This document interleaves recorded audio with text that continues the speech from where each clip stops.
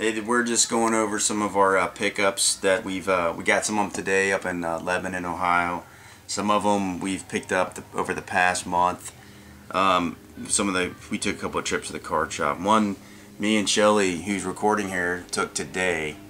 We got all this candy from this is the name of it. We call it the Lebanon Baseball Card Shop. It's got a candy store right next to it. It's actually owned by the same guy. So you walk out the door, right the other side is the candy shop. We got these gold chocolate coins, some tear jerkers, a fruit gummy pizza, which looked good to me, old dots, and some sweet tarts. I haven't had these dots since I was a little girl. Yeah, I haven't had those for a long time either. The paper comes off on the back of them usually. Yeah, well, we're gonna try those out later. These are some of the pickups we got. Show you Shelly's stuff first. She's a Colts fan and a Billy Hamilton fan.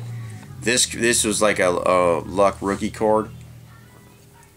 He let us keep the stand too, which I thought was cool. Yeah. And some of the other things picked up. She got a Billy Hamilton card, Don Russ.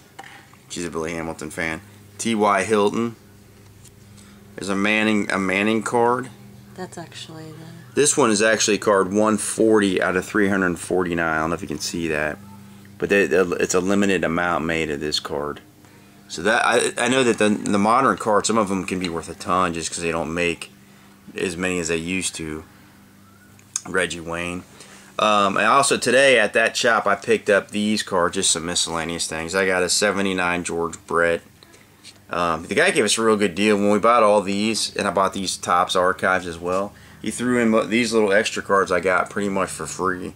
I got a Grease card, Danny and Kanicki. There's a couple Star Wars cards, just miscellaneous things I kind of like. We found them in the bucket. An 82 Topps Jim Zorn. Actually, I'm trying to collect up the 82 Topps set. I got a long way to go. Also, when we went to the card shop a couple weeks ago, I picked up some Conlins, and I got this amazing pack of 82 Fleer, which I want to show you. I ordered some 90 Don Russ to help complete my set, and I'm down to like 8 cards. And when I got it, I also got a couple 87 Don Russ here, just some pickups. And in an archive pack, my son Luke won a autographed card. We redeemed it online and they mailed it to us. It's a 79 Phil Garner. It's like a parallel type card now, but it's actually signed by Phil Garner, which is kind of cool.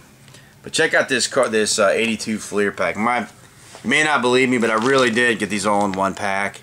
I think there was a Henderson too that I already took out, but the first card after the second one I pulled out, when I opened the pack, the back was showing through was the Cal Ripken Jr. rookie, which was amazing. I don't know, it's not as worth as much as the Topps. This one may be worth $9-10 maybe, but it's still pretty cool because that's the card I really wanted.